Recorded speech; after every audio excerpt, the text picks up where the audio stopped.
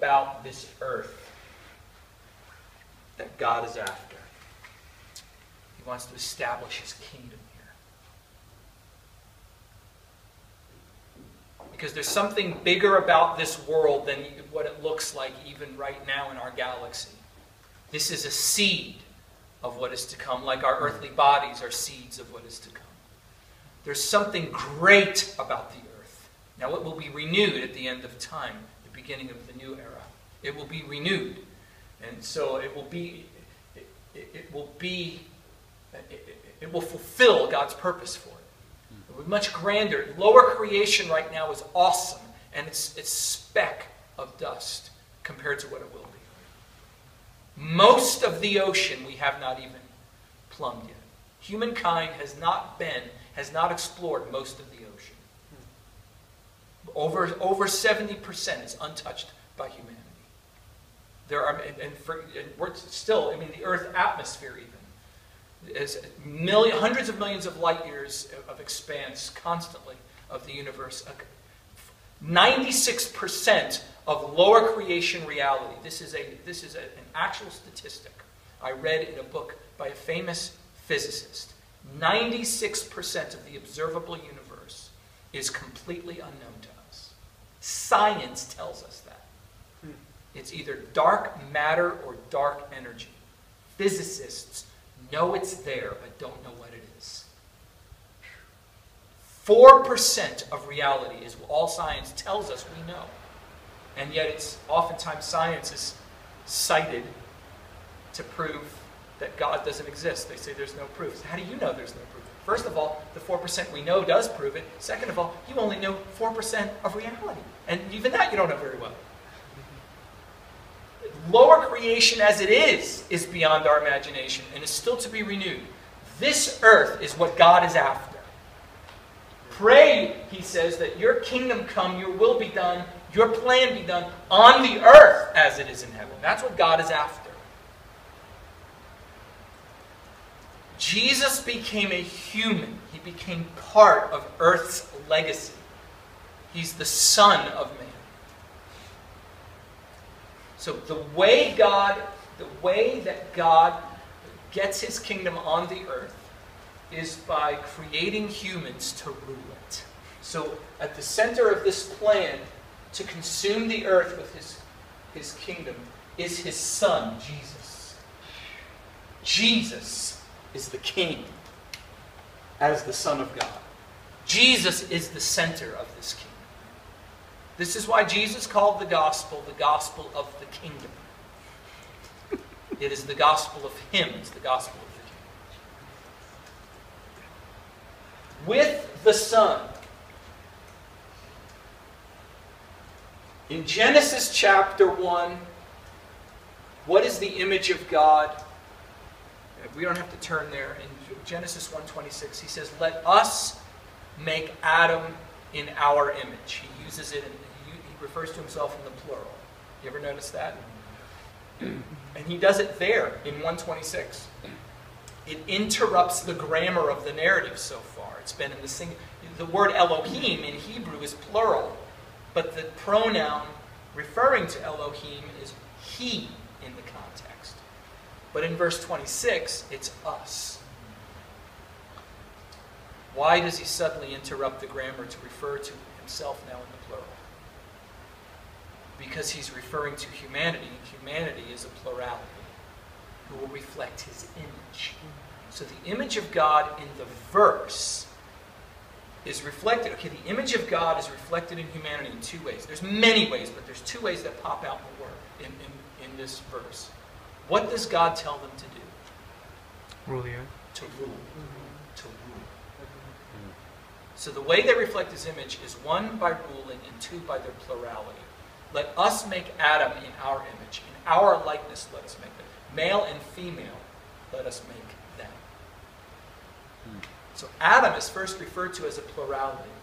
So this Son, who was to become human, is the king representative of a multifaceted humanity, a plurality, an international people that joins the Son as his bride in ruling the universe, in ruling heaven and earth. as co-rulers with God. That is God's plan. So the plan's specific. It's like, I just want to rule the world. It's like, no, I'm going to process this over millennia to work this plan. I'm going to create the earth a certain way. I'm going to create humanity a certain way, not in their final form. And we're going to develop. Oh, sin interrupts it. So I'm going to deal with sin, but my dealing with sin is not just to get people out of the garbage heap. It's to redeem them into this purpose.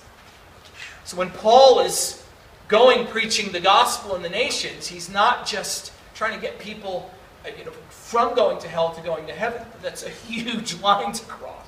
That's stage one. But he wants them filled with the knowledge of God's will. So that, and if you'll read on, so that they'll live their lives ethically and in terms of their destiny with purpose. This purpose, not your purpose. This purpose. Those clay people I want ruling the world, or I'm not ruling that earth. If they're not ruling it, I'm not ruling it. That's the way I've done this. That's the way I've set this up. That's why King David is like the main figure of the Messiah in the Old Testament. A picture of the one who was to come.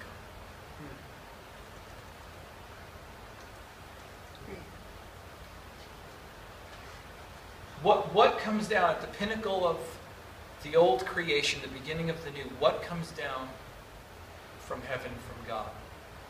The New Jerusalem. It's the city of the King. It's the climactic moment in Scripture. This beautiful city descends onto the earth, on Mount Zion. Isaiah 2.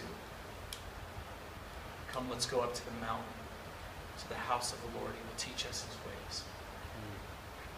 And it's the mountains, the chief mountain of all the mountains of the earth. This is why we preach the gospel to all nations.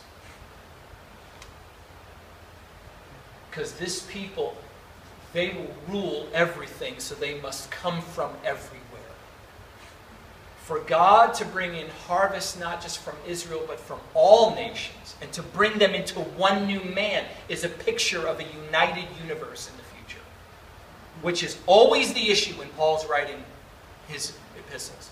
People on some level are not getting along. And oftentimes because it's a Jew-Gentile issue, something we can't even identify with usually. But people from different backgrounds and customs, the religious people of God, that one nation God chose to touch the other nations, they had a certain way of doing things. When other people are brought into their community, they have a difficulty getting on back and forth. So what Paul says is, if you guys are letting this divide you, you don't understand the gospel. Because the gospel creates a new people for this.